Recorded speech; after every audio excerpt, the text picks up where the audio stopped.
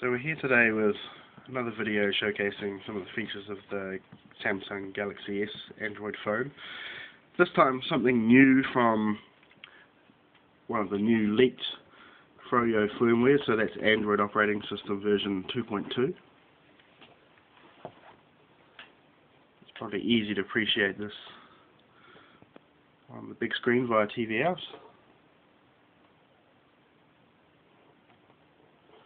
If we scroll down, have a look at the About Phone section, you can see right there at the bottom that I'm on the Froyo build JPK. If we head back out and into the wireless network settings and go to Bluetooth, you can actually see a couple of things here that there wasn't previously support for. So if you look at this Dell Bluetooth mouse, long press it, options, you can see that on this new Froyo build it actually recognizes this as a Bluetooth HID profile device, and as you can see it's connected. So this is the mouse here, straightforward Dell Bluetooth mouse, and if you move the mouse you can see an on-screen cursor. The scroll wheel works exactly as you expect. Right click operates as a back key, pressing and holding acts as a long press. If you press and swipe sideways, you have the equivalent of an on-screen swipe. If we go back into settings, you can also show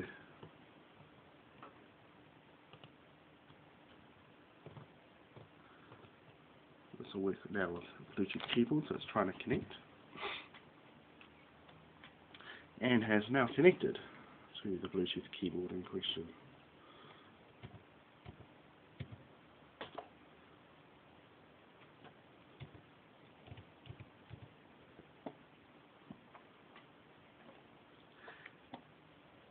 And the benefits of this with TV out is that you have a pretty good replacement for a laptop for the occasional browsing session when your partner is working like she is today and monopolising the only laptop in the household.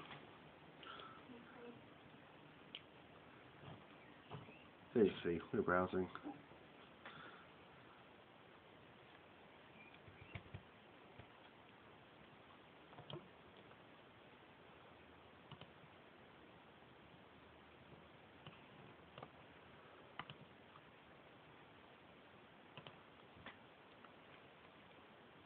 And it works really pretty well for this sort of purpose, and in tandem with the keyboard is really nice. So if we wanted to perform a Google search, we could look for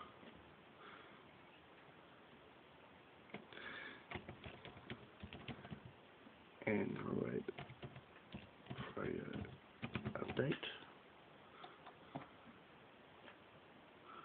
Hit enter on the keyboard.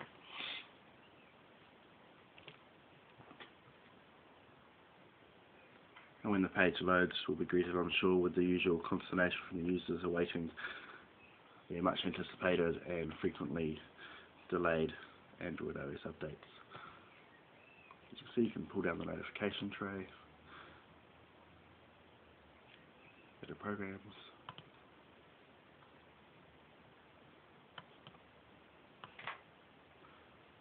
and I'm using swipes with the mouse here. So it all works pretty well. And finally, for those who are curious, if you wanted to use these in something like Game Boy, you can. Very simple, center mouse click to bring up the menu, input settings, key mappings, and then we can map the keys, as I've already done, to the keyboard. And if we go into a game,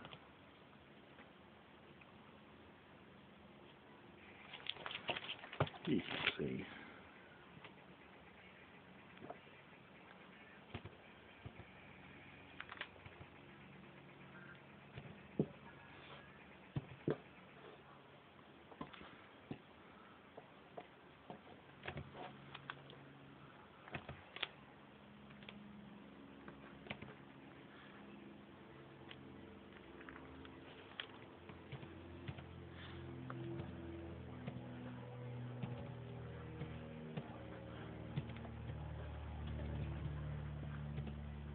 but everything works pretty well.